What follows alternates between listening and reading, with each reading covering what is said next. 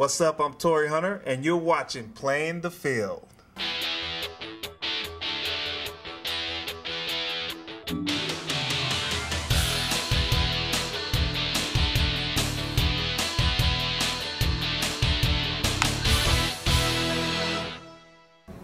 We're here in beautiful Tempe, Arizona, home of the Los Angeles Angels of Anaheim spring training. I'm Maria Serrao, joined by Doug Hughes. Doug, this is a fabulous facility, to say the least. It is a fabulous facility, a fabulous day, spring training baseball. Once again, just happy to be here. Here, yes, absolutely. Another person I think who's happy to be here is Albert Pujols. There's a lot of people who are happy to be here. And if we were being paid like Albert, you could put me anywhere. You could send me to Cleveland in the dead of winter, pay me what Albert Pujols is making, and I would be happy. But yes, he's particularly happy. I would say his teammates are also equally as happy because obviously to have Albert here playing first base for the Angels this year, an interesting situation. We weren't sure where he was going to go, and then at the last second, it was he's going to the Los Angeles Angels, and it was like, wait a second, how did that happen? It's like the Peyton Manning drama, which probably will have played out by the time we get this thing in production. But yeah, Albert appeared to be going one place, another. Or maybe staying in St. Louis. I thought he was going to stay. I can't believe he didn't stay there. He was so popular in that place that I was surprised when LeBron James left Cleveland. Yes. I was surprised when Albert Pujols left St. Louis. I think when you own a city that way, to leave it has got to be hard for everybody, and that the fans did not take well. No, especially he just won a World Series MVP, but I have to tell you, everyone here is very happy he's an Angel, so that's good. If you're leaving your old home, you would like to be greeted in your new home the way he has been greeted here. People Absolutely. are happy to have him. They're happy to have everything about Albert Pujols, and he has been welcomed with big open arms here. Now, Doug, one of the things thinking about this is, this division, very tough. The Texas Rangers have won it the last 2 years. Angels got very close last year. They were probably a couple of games away from maybe making the playoffs. So this is the hugest part for this division is you had to bring in an Albert to help Torrey Hunter and to help Vernon Wells and to get this offense secure, because now pretty much it's pretty stacked. They have felt like they are two pieces away. I think one fielding position and one pitching. So they went out and they got Albert Pujols and they got C.J. Wilson. Yes, which was great. And that has worked out. It appears to be working out very well for them. That is the strategy they needed. Pujols, it's funny, he goes into free agency and he's Albert Pujols and he's a huge hitter. His offensive production is actually down over the last 3 years in pretty much any important category you could think of. His batting average over the last 3 years, he has shed 15 points every year off his batting average. His home runs are down every year, stolen bases are down every year, doubles are down, and still, while he's sinking in those categories, he has still led the league in several of them each year. So he adds a whole bunch of punch at the plate, even though over the last 3 years, if you look at it, it's a decline.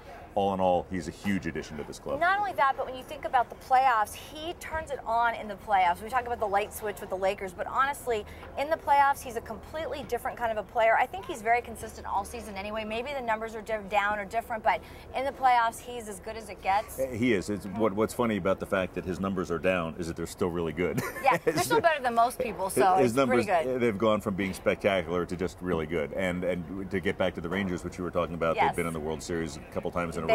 They have not managed to win it. Now, what is your take on that? What do you think happened to the Rangers that didn't get them over the hump, especially last year? Was St. Louis just too strong?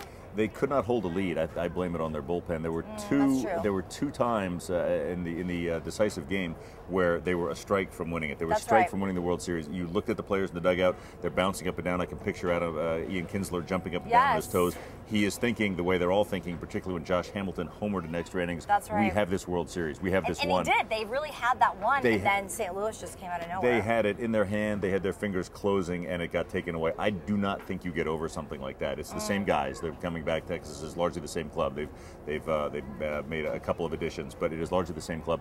The Angels have taken a more bold step. They've taken the two steps. They snagged C.J. Wilson from them. Yeah, exactly. It wasn't just Albert. It was C.J. Wilson as well. On the same day. Yeah, the same day. Yeah, they were together at the press conference. If you want to name a big day for the Angels franchise, and there have been some bad ones in their history. That's a good one. Some horrible ones. If you want to add a good one, signing C.J. Wilson and Albert Pujols the same day. What do I think that has done to the balance of power? I think it has tilted it from the Rangers to the Angels. I'm going to have to agree with you. People are on the fence about this. Everyone's going to take a stand on it.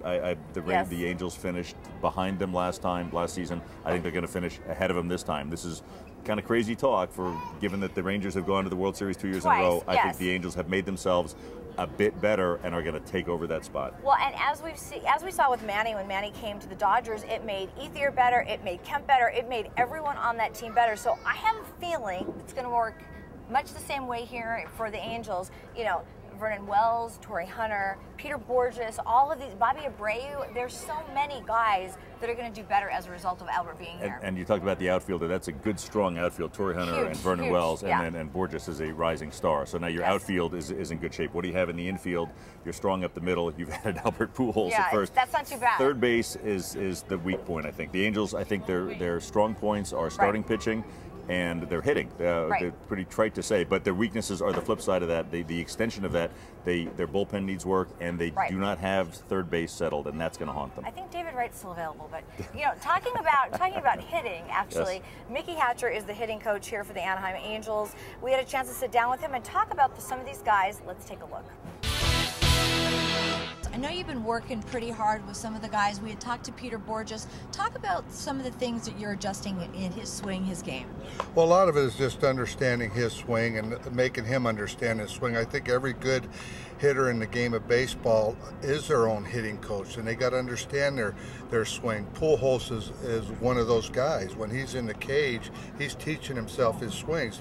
He gives me little tips to look for here and there, and that's our job, is to stay on top of it. And that's what I'm doing with Borges, is just trying to simplify it, trying to create that feeling. I think the young guys, like you're seeing Howie Kendrick now, Ibars, the more games they play, the more at-bats they get, they start getting more comfortable, they start trusting their swings, and they start getting better, and that's what you're seeing with a lot of the young guys right now. Now, in the off-season, does it change when they're not playing every day?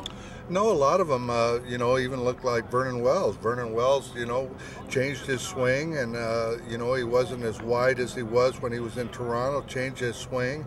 He got with another hitting coach in Texas, a good friend of mine, Armil, and he worked on getting that swing down of being tall and narrow, and he brought it into spring training. He's doing a great job with it right now. So some guys do change, but you got to work at it. It's a constant battle every day to get in there and get your routine, get your feel of your swing, and take it in a game, and that's what these guys are doing, and it's just been a fun spring because we know we have a good team.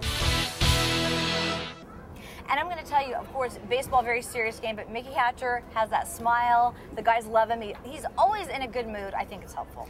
Mickey's a lot of fun. He is a serious baseball player. Yeah. People think of him not as being that serious. The famous quote about him was by his teammate in Minnesota, Roy Smalley, who said, Mickey Hatcher is the first person to make it to the major leagues on one brain cell. That is selling Mickey short. He has at least two. Mickey is a smart guy. He's a good hitter. Lost in the shuffle, all the thoughts about Mickey Hatcher. The 1988 World Series. Kirk Gibson is best remembered for that, for the walk-off home run in the ninth inning. Mickey Hatcher hit 2 home runs in that World Series after having only 1 all year long. He doubled up. He had 2 in the World Series to help win both the first game and the decisive final game. That's right. Mickey Hatcher was a phenomenal baseball player. That's why he's a hitting coach today. And a phenomenal hitting coach that has more than just knowledge, but he's got that personality and that demeanor to make everyone feel comfortable, which I think is hugely important. He's a good ball player. He's good with people. He's obviously a likable guy, and one of the young talents that he is charged with developing is Peter Borges. And Maria, you had a chance to catch up with him. I did. Let's take a look. We are here with Peter Borges. Peter, how is spring training going so far? It's going really good. You know, we're having a lot of fun and getting to know all the new guys that we acquired. So it's been a good spring training thus far. Now, how long does that usually take when the new guys come in to kind of gel with them and learn their personalities? I'd say a couple weeks usually. I think the first week is so hectic, just running around, getting back into shape, and you have 60 guys here, so it's really busy.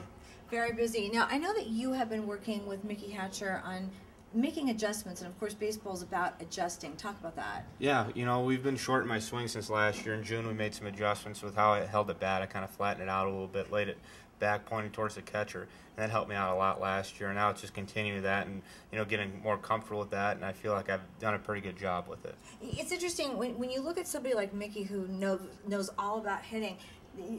Does he look at something that you're doing and say, hey, try it this way, try it that way? He does. You know, he'll give you suggestions, and sometimes they work and sometimes they don't. And you have to kind of figure it out yourself on what works for you. And he's there to help, and he's done an awesome job.